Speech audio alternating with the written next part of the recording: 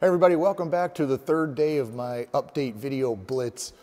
In this video, I'm going to cut and trim these trim pieces for the aft part of the front windshield. I did screw them up and had to order new ones, and I'll show you that in this video. I'm also going to finish cutting and trimming and sanding smooth all of the edges on the front windshield. Today I'm working on the side strips that go on the back side of the front windshield. And the first thing I'm doing is just using a piece of sandpaper to clean up all the edges. Then I'll put it on the back here and just measure the top and bottom of where I need to cut. Actually, I only need to measure one end. I measure the bottom there, even with that inside door trim piece. And then once it's marked, a quick cut on the bandsaw and the piece will be ready to fit. And it's always a good idea once you're done cutting something to give it a test fit and see how it looks. Well, I have both the left and right pieces done.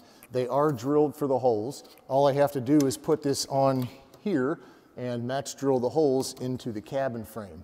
But I screwed these up and I want to explain it to you because hopefully you guys can learn from my mistake and you guys can do it right the first time.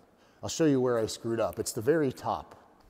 All right, what I did is I put this up here just like this, and then once this was positioned, I cut the bottom, and I thought I was good to go. But I went over to my cruiser and I looked at something, and I noticed something I did differently on my cruiser, which is much better. And what that is, I'll show you on the cruiser in a second, but I need to cut this part out here so that this goes up. If I turn this around, it goes up over here because that windshield is going to go all the way up to the spar. And you want this to cover all of the windshield. It would work like this. It just wouldn't look as good to have it end here. And then you see this open space of the windshield with no, trim on it. So let me show you what I mean on the cruiser. Now, if you look on my cruiser, you see how this trim piece goes all the way up to the spar. And the piece I just made for the Super Duty would have stopped right here, right about where that hinge is at. This will be kind of hard to see because the door is in the way, but you see how this piece stops right up under this piece here, the hinge for the door. And then if I go around here like this, it stops there, but then this piece continues up. So anyway, this obviously looks much better because if, like on mine right now, with it stopping like right here, it would work, but this piece would just be the windshield with no trim. So the way I have it on my cruiser looks much better because this trim piece goes all the way up to the top and it looks continuous. All right, if I've confused you, I've drawn on here this section that would get cut out. Okay, so this whole thing would be cut out and you just have kind of this tab going up. And you imagine if this was cut out, this would go all the way up like this, and then this piece here would fit right here under the hinge. So now for mine, if I did that now, of course the bottom would be an inch too short. So I'll replace both of these pieces. I'll give Zenith a call tomorrow and get 2 new ones on the way to do it right. Well, good morning, everybody. It's another day. I plan on getting a lot done on the airplane today. Even though I do need to replace these parts, there's still plenty of other things I can do.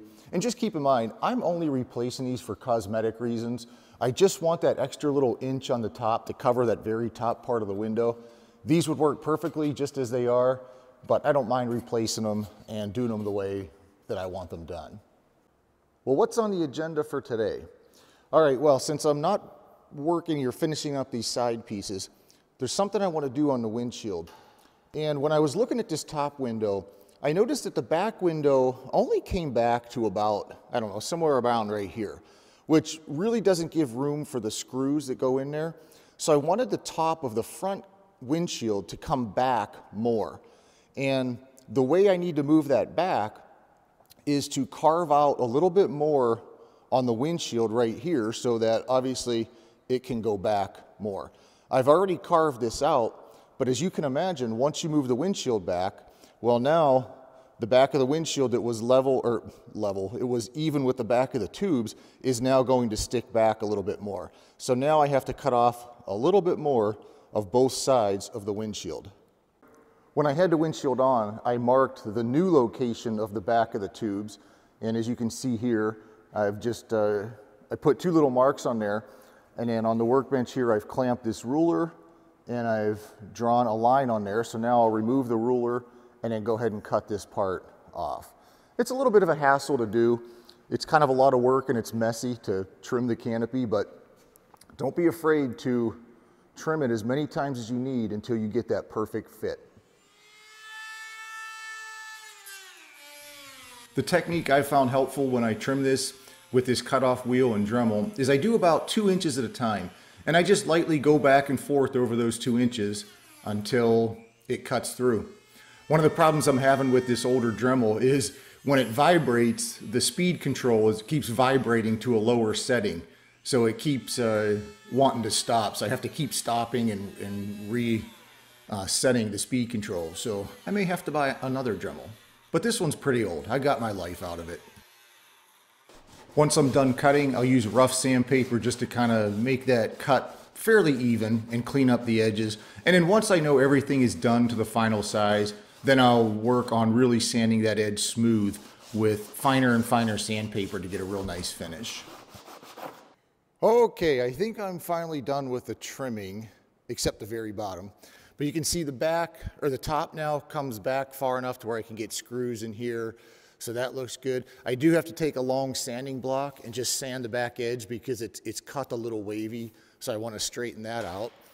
And then if I come down off the ladder here, with the sides trimmed, they're even again with a tube. And then the only thing left to do is the very bottom. So I have to figure out where I want to trim the bottom. Once I trim the bottom, then the entire windshield is done as far as fitting and cutting. Well, I'd say I'm pretty happy with how the bottom's trimmed. That should work just fine. My fiberglass fairing will go right around like this, just like it did on my Cruiser. So I think all of the trimming is done. I think it took me, what, 2.5 days to do this? The only thing that's left to do now is to go get some fine sandpaper and really clean up these edges and remove all the sanding marks and make it nice and polished. There's no magic in doing that. I'm just using a piece of sandpaper wrapped around a piece of wood. And because it's what I had laying around, I'm starting with 80, and then I go to 150, then I have 320 and 400. And that seems to get a real nice finish. After I'm done getting the edges nice and flat and smooth, I go over by hand with 320 and 400 sandpaper. And mostly what I'm doing is I'm just trying to round off that 90-degree corner. And I'm not really rounding it, but just knocking off that sharp edge. I think it'll help just to prevent cracks in the future. I've finished sanding all of the edges on the front windshield. They're all perfectly smooth. So as far as trimming and fitting the front windshield, it is completely done. So the next step I'm going to start working on is the top window, and where the front edge of the top window meets the back top edge of the front windshield, there's a metal strip there. And I want to get everything positioned properly before I start drilling holes. So for right now, the front windshield is done. I did order my new trim pieces from Zenith this morning, and I'm kind of glad I had to put in an order because I ordered a battery, which will be here in the next couple days, because since I'm going to start doing wiring and electrical work, I want to get the battery mounted on the firewall. So Zenith has, on my Cruiser, they make a nice, already formed battery box sort of strap that holds the battery up to the firewall. And I'm using the same battery in this airplane as I used in my Cruiser, so I also ordered that battery strap so that I can mount my battery on the firewall of the Super Duty. So that's it for now. I have one more day off, then I do a 4-day trip, and then I have like 12 or 14 days or something like that off in a row. So again, I want to be out in the hangar every single day working and getting things done. So as soon as I get that panel back from Aircraft Specialty, I'll be able to take all this stuff off, put the panel in the airplane, and get that wiring.